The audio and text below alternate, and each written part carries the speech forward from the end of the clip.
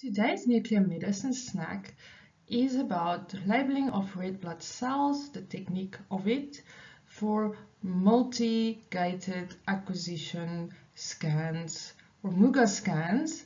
That is a radionuclidic angiography method to look at the blood flow in the heart, or more particular, the left ventricle.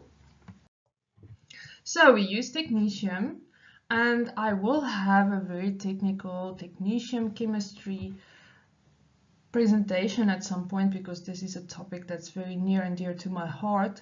But you have to understand some basic principles before we go into red blood cell labeling. So if you look at this, you will see that there is a total of 2, 3, 4, 5, 6, 7 electrons in the outer shell of technetium, and these are open for activity and interaction with other molecules in chemistry.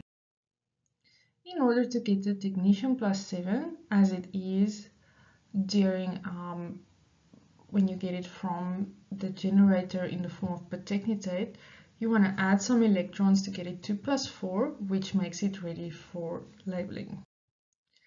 Tin likes giving electrons away. This is your stannous chloride in your kit, and it's the ideal companion for technetium to up the oxidation state to a useful species. This is a very complex sketch, so you are more than welcome to pause and read it for yourself. But basically what we do when we label, we take the eluate with the coordination state of 7, we reduce it with tin to form technetium plus 4, and during this process it binds with a ligand. In the case of red blood cell labeling, it will be technetium pyrophosphate. We do not label the red blood cell with technetium pyrophosphate. Indeed, we only label it with technetium at the coordination state plus 4, but we need the pyrophosphate to keep the molecule stable until it reaches the red blood cell.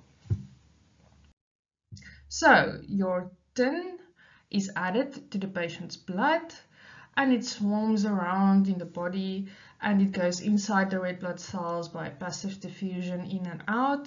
And when the technetium pertechnetate reaches the tin, it gets oxidized to the plus 4 state, and it's reactive. So we don't want the tin around the red blood cells, but rather exclusively inside the red blood cells. So during the process, you will take your tin pyrophosphate. The tin pyrophosphate goes to the red blood cell. The pyrophosphate keeps the tin ready for action in this case. Then the tin is released from the pyrophosphate dissipates in the body, and the tin crosses the red blood cell. We need a pyrophosphate to keep the tin reactive, because tin can react with anything in the body, so we really need to keep it in a condition that it will react. So it is necessary to add a pyrophosphate, otherwise the method will not work this well. So now your tin is inside the red blood cell.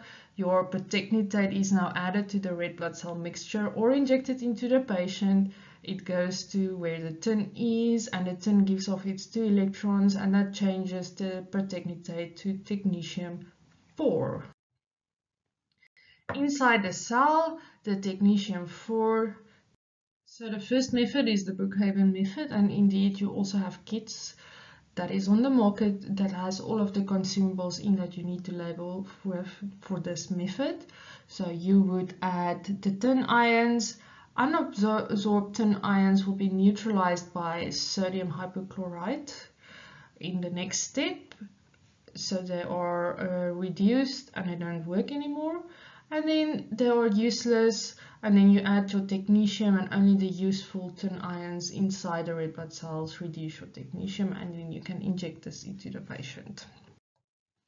The EDTA method, which I like myself a little bit more, the tin ions are added, the unabsorbed tin is caught up by this chelator called EDTA.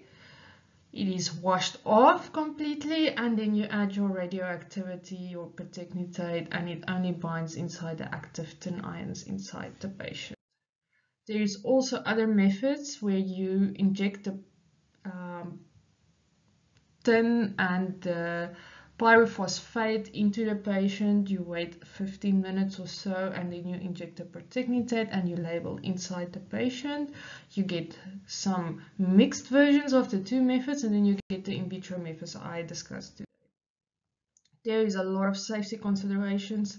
This is a method that really needs the concentration of the operator so that mistakes are not made, because we are working with radioactivity and blood.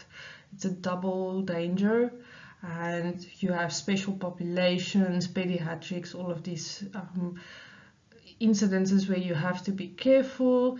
Of course, also your biohazard aspects, and also you're working with needles and all of those things. So you have to be very careful and very focused when you do these methods. This is what I wanted to say about this topic. I hope it helped for a better understanding.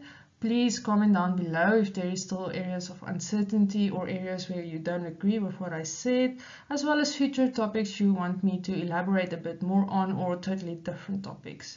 Also want to thank BioRender for their lovely service that they are offering the scientific community to make illustrations as I did for this presentation. Thank you.